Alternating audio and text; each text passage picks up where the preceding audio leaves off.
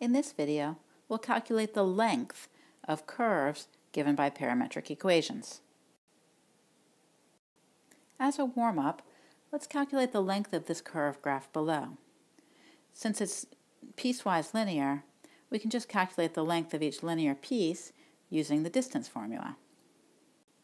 For example, the length of the first segment is given by the square root of y2 minus y1 squared, that's 3 minus 2 squared, plus x2 minus x1 squared, that's 2 minus 1 squared, which gives us the square root of 2.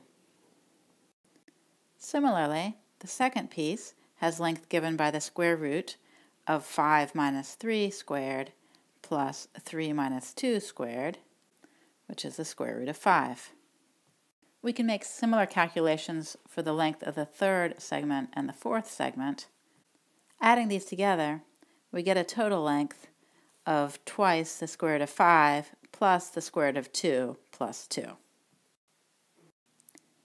We can use the same process to approximate the length of any curve by dividing it up into n small pieces, approximating each piece with a straight line, and using the distance formula to find the length of the line segments. If the curve is given by the parametric equations x equals f of t and y equals g of t, then we can write each of these points along the line in terms of f and g. For example, p of I minus 1 we can write as the x-coordinate f of t I minus 1 and the y-coordinate g of t I minus 1. And similarly, pi is going to be x-coordinate f of ti, y-coordinate g of ti. If we think of t as time, then this is just saying that t sub I is the time at which we get to point p sub I. Now the distance formula tells us that the length of the line segment from p sub I minus 1 to p sub I is going to be given by the square root of x2 minus x1 squared, that's f of t sub I minus f of t sub I minus 1 squared, plus y2 minus y1, that's g of t sub I minus g of t sub I minus 1 squared. Now the total length of the curve, which is called the arc length, is going to be approximately equal to the sum of the lengths of these segments. This is starting to look a bit like a Riemann sum, but it's missing the delta t, so I'll fix that by multiplying the numerator and the denominator by delta t.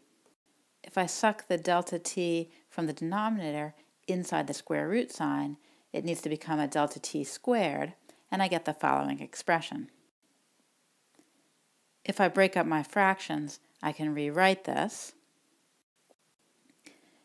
Now there's something kind of exciting going on. This quotient here looks a lot like a slope. In fact, it's exactly the expression for the slope of the secant line for the function f that we get if we were calculating the derivative of f with respect to t. And similarly, this expression in here is exactly the expression for the slope of the secant line we'd get if we were calculating the derivative of g with respect to t. Because these quotients here are approximately equal to f prime and g prime, or more rigorously because of the mean value theorem, I can replace my expression with f prime of ti star squared and g prime of ti star squared, where ti star is some time in the ith time interval. Now exact arc length is going to be the limit of this expression as the number of intervals goes to infinity.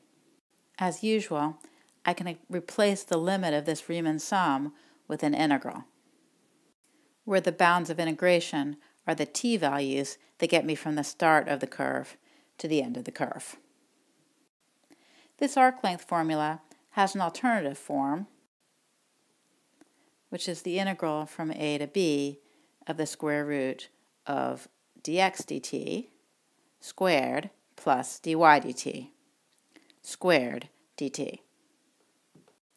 And these are my two versions of this very useful formula for arc length.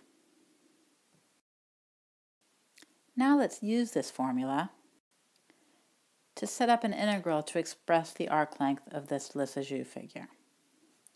Since dx dt is given by negative sine of t, and dy dt is given by 2 cosine of 2t, our arc length is given by the integral of the square root of sine of t squared plus 2 cosine of 2t squared dt. We do still need to figure out the bounds of integration in terms of t that'll make us wrap around this curve exactly one time. It's easy to check that when t equals 0, x is equal to 1 and y is equal to 0, so we're at this point right here. The next time that we get to this point, with an x-coordinate of 1, we need x equal cosine t to equal 1, so the next time will be when t equals 2 pi. Therefore, our bounds of integration are going to be from 0 to 2 pi. It's easy to set up this integral, but it would be very difficult to actually integrate it, and that's often the case with arc lengths.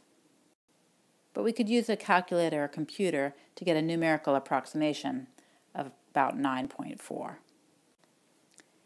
In this video, we derived an equation for arc length.